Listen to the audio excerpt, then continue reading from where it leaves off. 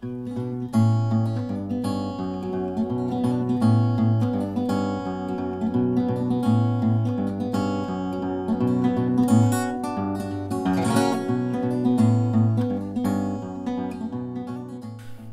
well, I'm Keith Salmon. I'm just coming up to my 52nd year, and I'm a painter, basically.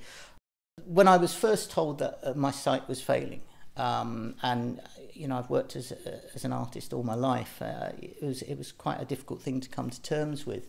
I thought, well, you know, you could be very negative about it and say, well, how can I be an artist if I can't really see?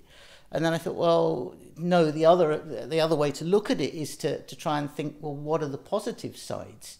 And there are a lot of positive sides to not being able to see very well.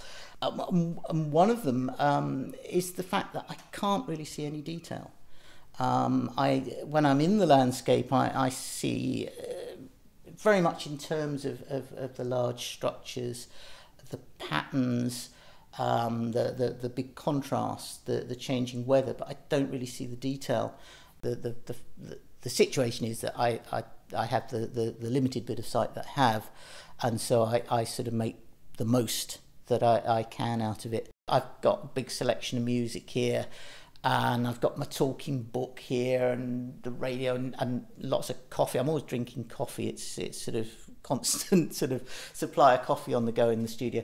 I tend to sit around. You probably noticed I've got a rocking chair in here, and I tend to be sat around perhaps for an hour or so in the morning, not actually painting, but just looking and thinking about what I'm going to do later.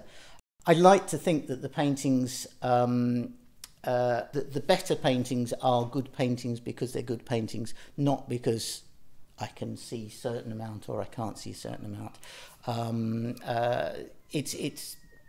They are as they are because of that sight thing, but it's not a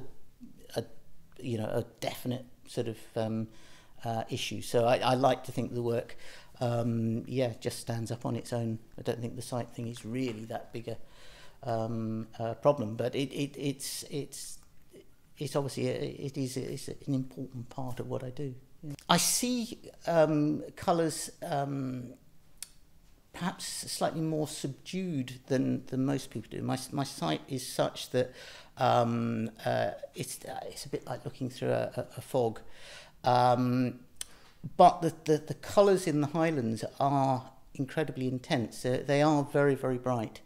But they tend to be very sort of earthy, very natural colours. And I try and put the colours that I see, how I experience them, into my paintings. It's not just a standard landscape kind of view.